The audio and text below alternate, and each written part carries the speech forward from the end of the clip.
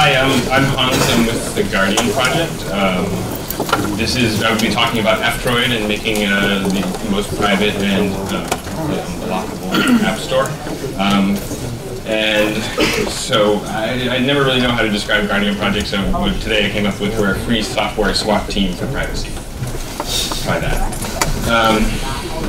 So I'm going to start with, I think this is something everyone unconsciously knows. People behave differently when they're watched. If someone's looking over your shoulder, you will not do the same thing as when you're alone. We are all being watched. Every country in the world, some more than others, but if you're on the internet, you're being watched. That's the unfortunate state of affairs right now. So that's something we're, as an organization, trying to help with. So we are focused on trying to make privacy in software something that is done by default and something that is not really difficult to do. One key aspect of our approach is that we really look at the user experience of software, and we always work in partnership with various organizations, a lot of journalists, high-risk human rights activists, and things like this, so that we have real experience that we can drive our software process with. And part of that also is that we want to show that you can have modern design and software that is very private. So Chat Secure is our app. It's for iOS and Android. We believe is really the most private way that you can communicate right now. And EFF also has reviewed it, other people as well. We can go into, and I forgot to mention, I'm going to go through a lot of stuff here. It's 20 minutes, and there's a lot of aspects of this. So if people have burning questions, please shout them out, and I will try and cover them, but I'll also have questions at the end. So F-Droid. I imagine most people know what it is, but basically it's an app store. It's an app store for Android that focuses on being 100% verified free software. So everything is built from source by F-Droid's own infrastructure. And so we were, as Guardian Project, longtime recommenders and users of F-Droid, and now we're spending 2016 focused on taking a lot of this work that's been brewing and making it easy to use and widespread. So security. To start with, F-Droid for a long time has had quite solid security. Only allows HTTP connections. It has a hard-coded PIN inside of the app for which HTTPS certificate it expects for F-Droid.org, and also for our repo Guardian Info. But then the next level is that the index of apps that you get is signed by a key in the same model as, say, Debian does. So it's a model that's pretty well tested and proven. Unlike,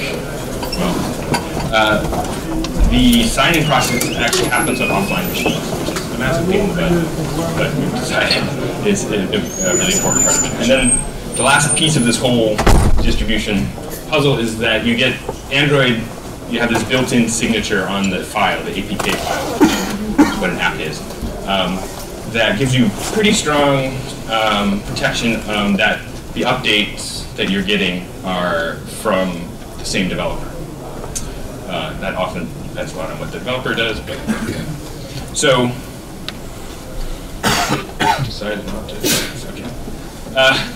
We are very much inspired by Debian in F-Droid, and I'm a Debian developer as well, and we are working on and integrating work in Debian. So things like getting the whole Android SDK building in Debian is one of the things that we are tackling. So to go into the less bullet points and more kind of how we think. So ultimately, I think this is about trust. So we want to get software that does things that we expect it to, and doesn't do anything that we don't expect it to. We don't want it to be dumping private information to places we don't want that. But right now, software as it is, you always have to trust someone. At the very least, you have to trust the author of the software. With most software distribution processes, you have to trust a fair amount of the distribution process. And these things are, even if you're technical, you have to know about them to understand, well, is this something that's trustworthy to me? Does this meet my requirements? And so this is a difficult scenario for everyone. It requires people to think about hard things. But we also, this is all based on computers, and computers are good at automating things. And so we really focus on, like, how can we make a system where we trust as few people as possible? I mean, it sounds a little paranoid, but this is mostly what we want to think. We are interested in the software author, what they're making, and we have maybe some relationship to that author because we've thought out their software using it. It is possible so that we don't really have to trust anyone in between. Because you can have the computer set up lots of processes to make it so that it's something that anyone can verify in an automated way. So for that, I spent a lot of last year writing a big grant, and I'm really terrible at grant writing, but I managed to get it. So we now have all of this kind of stuff that I'm talking about is working. I mean, so the core security stuff of F-Droid is there and solid, but there's a lot of stuff now we want to make it really, all the things that we want to make it really solid work now, but now we have this big chunk of money to focus on making it really easy, transparent, and allow other people to verify our claims. So, to start with that, what most app stores know is actually a lot. In Android, most people probably only use Google Play, but if you're in China, there is no Google Play for the most part. So there's a lot of app stores out there. Amazon has an app store. Basically, all of them that I've seen, they require that you log into them. So you're telling you who you are right there. And of course, they use that by default. These days, if you log in, they track you. So they track everything that you search for, everything that you look at. So you look at a specific app, everything that you download, install, everything you've uninstalled. Something like Google Play actually tracks the apps that you launch and how often you launch them. You use them based on your IP address. They know where you are. They know your preferred language, the language of your device, based on the descriptions and metadata that your client is requesting, so it's displayed. So it knows quite a bit about you. So then really the question, what does the App Store actually need to know to do its job? Well, it knows something. If it knows nothing, it's kind of useless. That's about it, yes. How to give you the files you request. I want this file. So HTTP, it knows, I want to say, give me this file, it should give it to you. That's all it really needs. So that means the indexes, what apps are available. Long-form descriptions, screenshots, icons, things like this. The app itself, of course, you decide to install it. You need the app. You need the APK file. So with F-Droid, the way this works is just flat files, and just files on a plain HTTP server. You just request it, it delivers it to you. And all the rest of the logic happens in the client.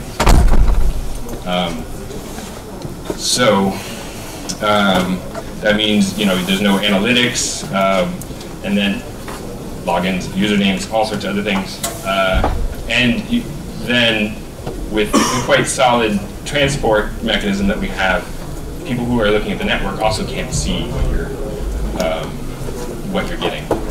Then on top of that, use it via Tor or other anonymity proxy. Then the server itself doesn't even see who you are very well, and with Tor it won't even see a picture of you in the long run. But with Tor, you basically every 10 minutes it looks like you're coming from a different IP address. So with Tor and F-Droid, you really are quite anonymous. And if you think you can prove us wrong, please do, and just tell us about it so we can fix it. So then, now we have this nice pipe, trusted pipe, but if we put garbage in on one side, it's going to still remain garbage when it comes on the outside. And the sad fact of Android, probably development in general, but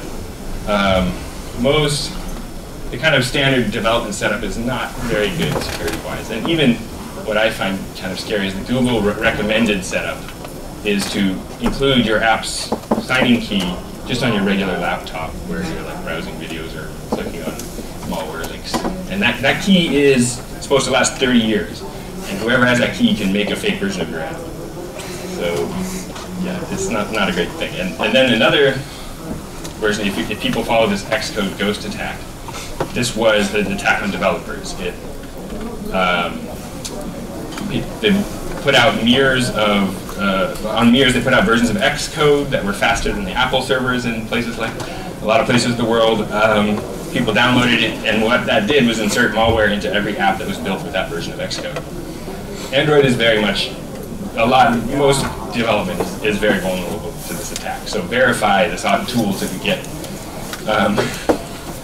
And this is also this is part of the stuff we're now really focusing on addressing in trying to automate a lot of this kind of downloading of the development tools, getting it directly from Debian.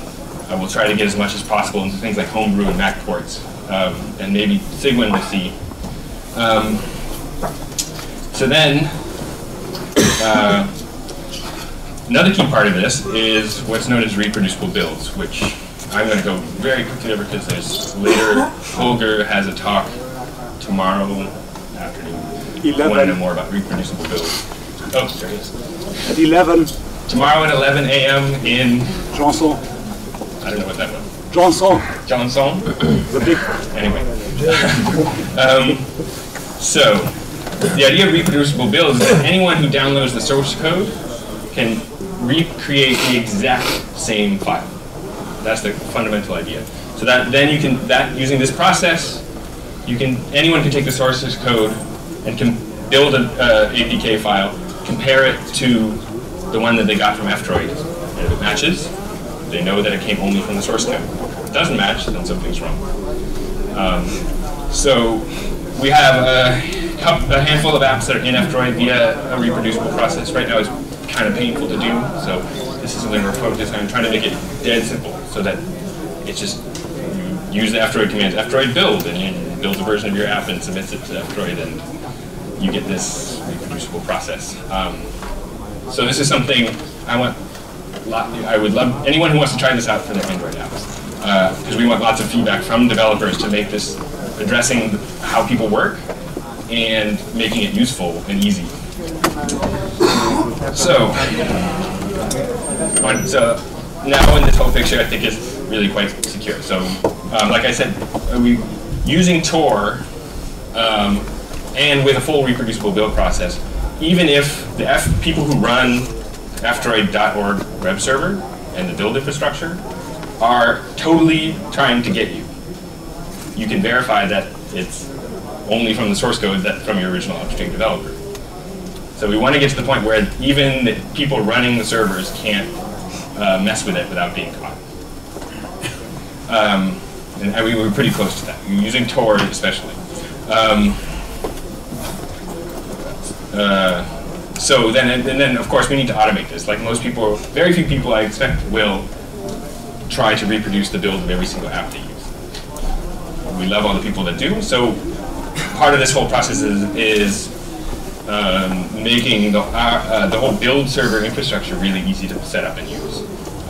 And so we hope just organizations that have a specific concern about the security of the software they use will just run their own verification server and publish that. So they just say, hey, we're interested in these 50 apps. We rebuild it, we publish, and just you can compare it quite easily to F-Droid. What's on fdroid.org. The whole thing has been also audited by a company, pen testing company called Cure53. You can read the audit. There were issues found. We fixed them. We love more anyone who wants to attack and tell us about.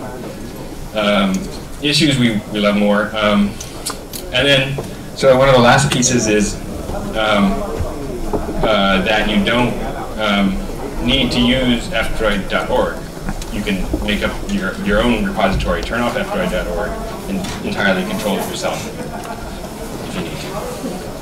So this is the goal, the chain of trust from the developer's source code to the app that's on your device.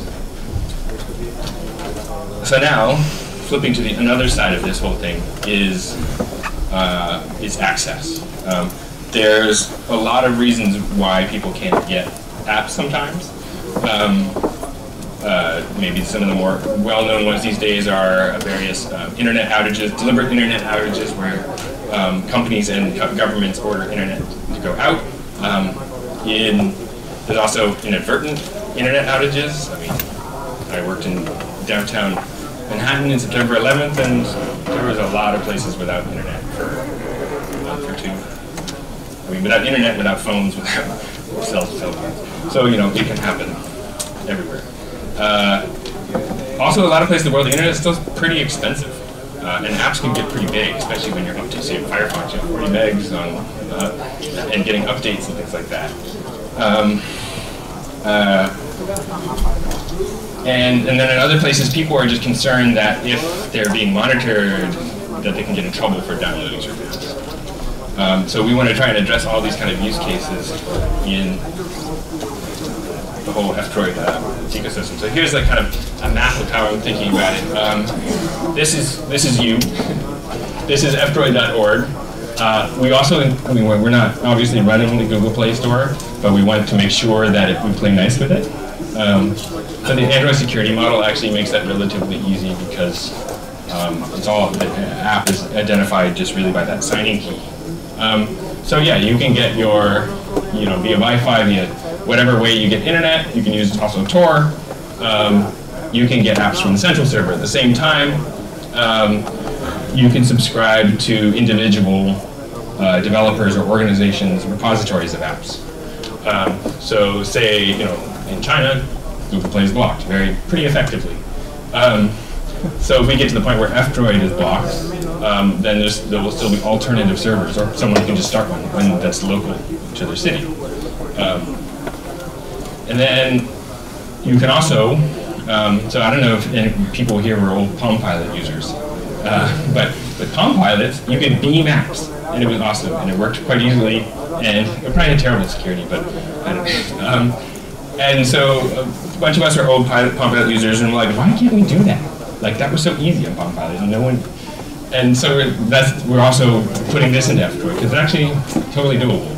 So you can easily send Bluetooth. Bluetooth is built in, it's relatively straightforward. We're also making, so what we call it is a swap process in F-Droid, which uses Bluetooth, if you're on same Wi-Fi, so it uses just the local Wi-Fi. So it doesn't have to have internet access, you just have to be able to talk to each other. And you can also have one phone act as a hotspot. So if there is no Wi-Fi around you and one phone can be a hotspot, the others can connect. And then this gives us, instead of just sending apps, that's like a little app store. You go in and you choose which apps you're sharing. And then the other person connects and you say, okay, I want that. You get updates. Yeah, it works for any APK. Yeah. Any APK so any app that's installed on your device will show up as an option for something you can put in your local swap store. So that's the thing. The APK, in terms of the distribution part of this, it's just any APK, wherever you get it, just don't tell me you're using it for piracy. I can't stop you, don't tell me. But it will work on any APK. They're just a zip file. So this stuff is all working, but difficult. So that's what we're really working on, and we want lots of feedback to make it not difficult, because we think it's just really a matter of rounds of design and feedback. So the last part of all this As I said, we're also adding something totally new. So app stores have media handling. So we're like, why doesn't F-Droid? There's a lot of free media out there. So we're adding media handling. So that means audio, ebooks, audiobooks, video, ebooks, anything. There's also something we want feedback on what specific kinds of media formats should be handled by F-Droid. So people have to, the next step is another kind of fun way of providing access, known as collateral freedom. You may have heard of this term. Basically the idea is in countries that block a lot, you can tag along on websites that they are probably unwilling to block. So GitHub is one. So we're going to make it so you can publish your F-Droid store to GitHub. And since it's all behind HTTPS, you can't really block one part of GitHub. So they have to block kind of all of it or none of it. This also works with, like, say, Amazon S3, lots of cloud reserve services.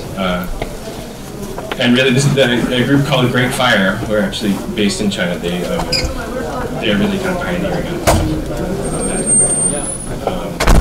And then the last part is we want people, non-technical people, if they want to be able to curate their own collections. So tools to just say, like, I want to subscribe to Guardian Project's apps and someone else's apps, and I want to add my media, and then I want to publish my own app store. So this will be a curation tool.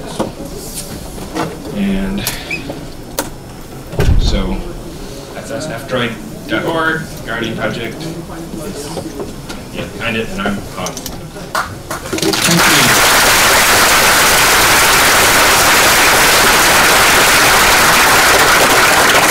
We have a couple of minutes for questions. Just raise your hand.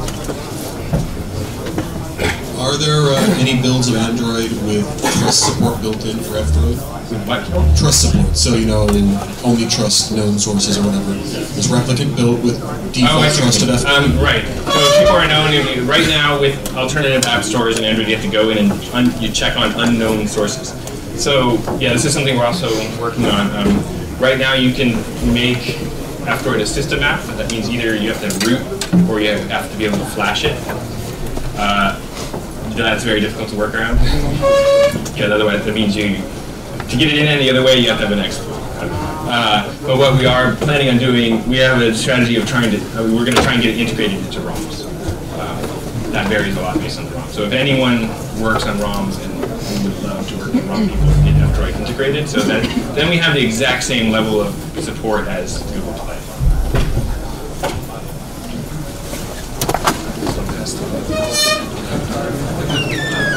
Okay. You mentioned Signal earlier. Signal developers actually made, it was everything about security, and the Signal developers themselves claimed about security issues for asking Signal to get off F-Droid.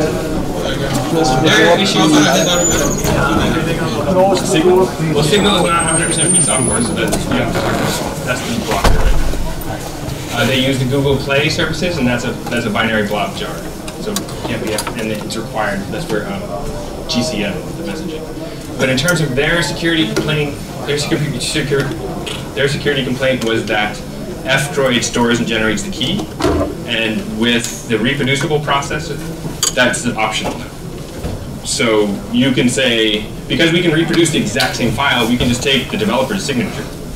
Like, we reproduce the file, the developer's signature verifies. So that makes it so it's a choice. So some developers are honest and say, I don't want to maintain my own key because it's a pain in the butt. And so you can use F-Droid one. So say SMS Secure, which is a fork of Signal. Their process is that the F-Droid does design a key. But it's now optional.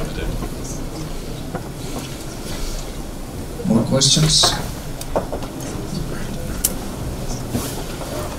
One final question. Hi.